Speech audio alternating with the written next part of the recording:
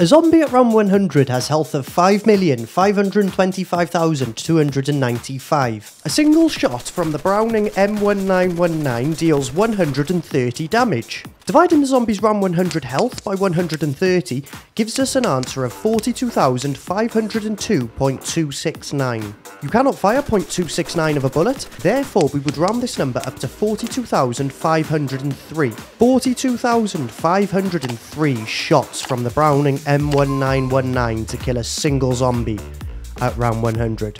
A single fully loaded Browning M1919 contains 625 bullets, so dividing 42,503 by 625 gives us the answer of 68.0048, which we will round up to 69. This means you would need to fire 69 Browning M1919s to kill a single zombie at round 100.